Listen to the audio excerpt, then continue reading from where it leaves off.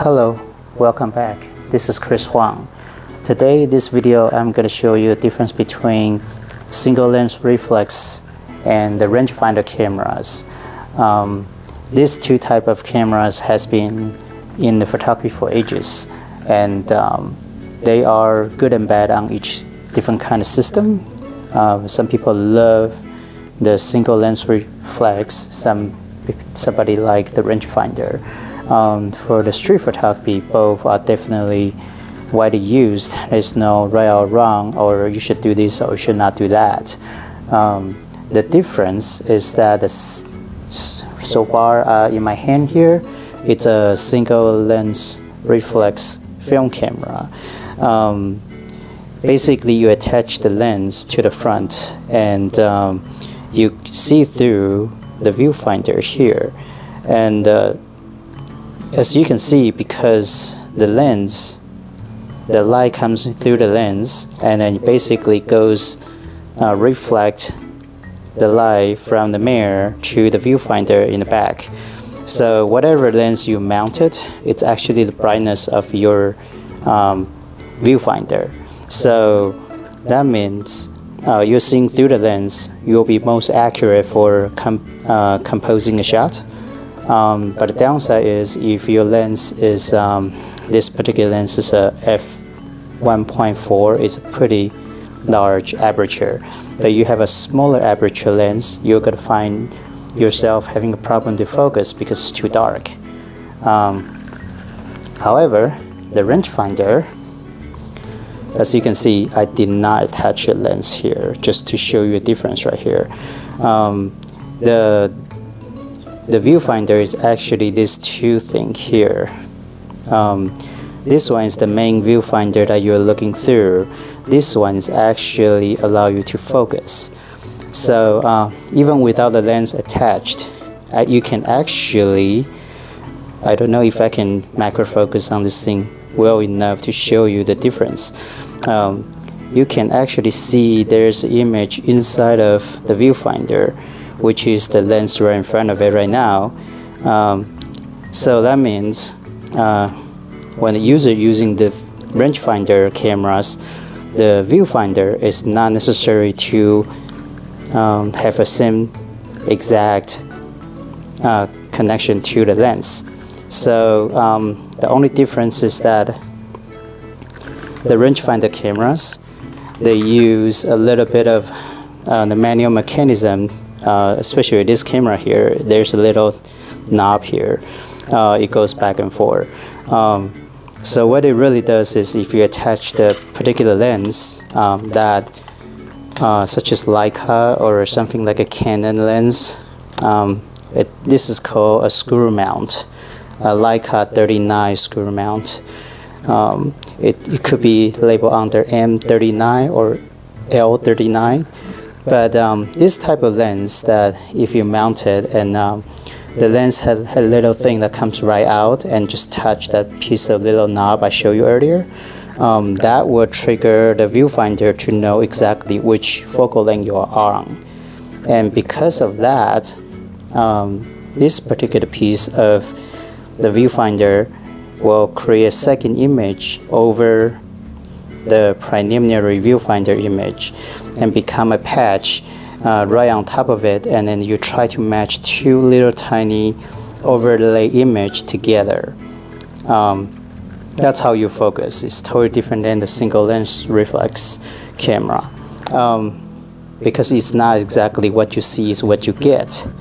However, the benefit of the viewfinder camera is that, just like I showed you, without lens attached, you're able to see through it. So that means through this viewfinder, the image is always going to be cleared. There's almost no blurry effect, bokeh, or anything that you want to preview. You can't. You cannot preview aperture settings for depth of field because obviously you're not seeing through the lens. So that's the major difference. Okay, now we're looking at a rangefinder camera.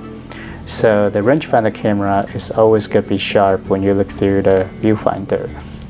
There's no focus issue. The the advantage of it is that you can actually see just like your eyes will see into the world, everything's sharp. However, the focus point, it's actually a dead center and they only have one focus point. Unlike the single lens reflex cameras, they allow you to have multiple focus points.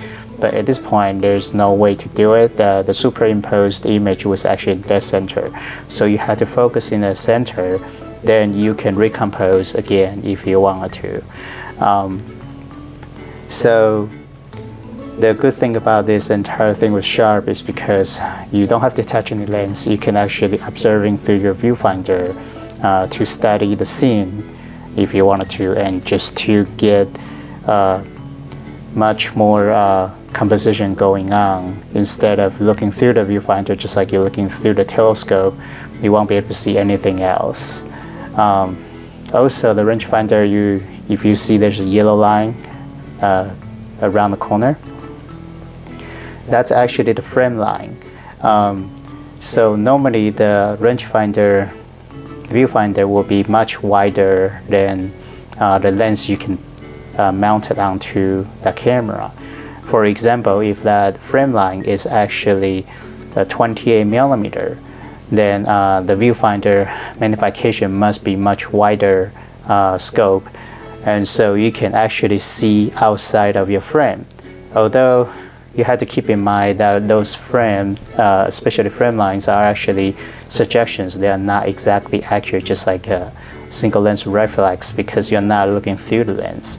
So you just have to have some experience with it to figure out exactly how it cropped.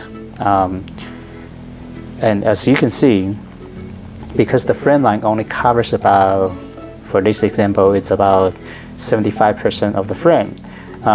So outside of that, it's actually not going to be in your picture. But the advantage of this is that, for example, you're setting, I'm taking this shot here with a bunch of trees. I'm waiting for a bird to fly in.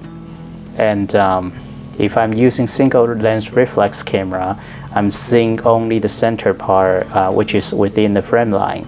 I won't be able to know when the bird is flying in.